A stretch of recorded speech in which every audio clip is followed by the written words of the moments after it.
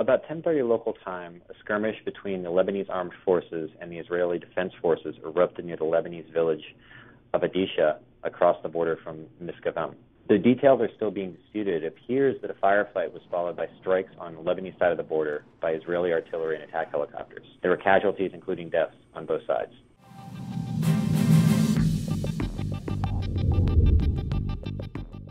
It appears that a squad-sized element of Israeli troops moved into the space between an Israeli security fence and the border itself in order to do some routine maintenance of the area, things like removing shrubbery that are obstructing lines of sight and dealing with any potential security vulnerabilities in the fence.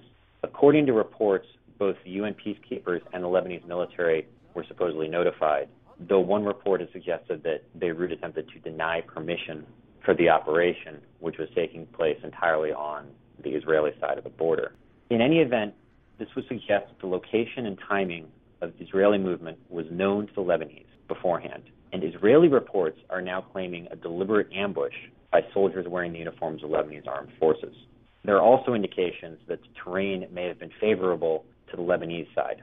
But while claims and counterclaims can be expected to fly in both directions, there are not currently signs that either side intends to let the incident escalate into a broader dispute. And for that, we'll need to examine the political context more closely, and we'll turn to my colleague, Reva Bhalla.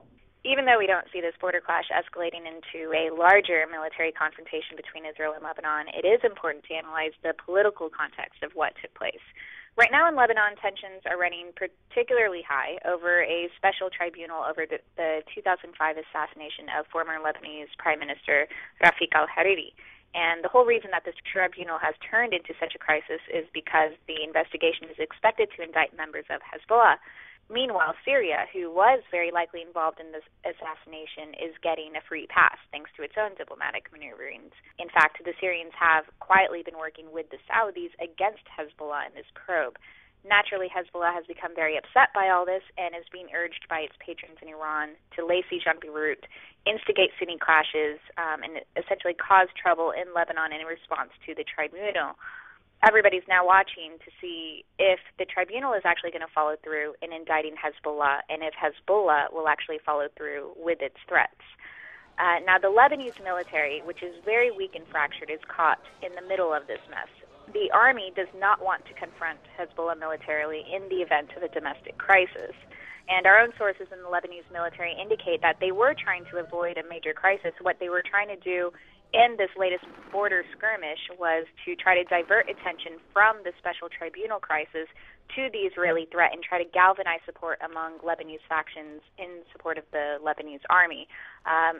Evidently, things got out of hand once it became clear that there were deaths involved in the border clash. But we're still getting indications from all sides, including Hezbollah, that none of the players in this conflict are willing to escalate the situation any further right now.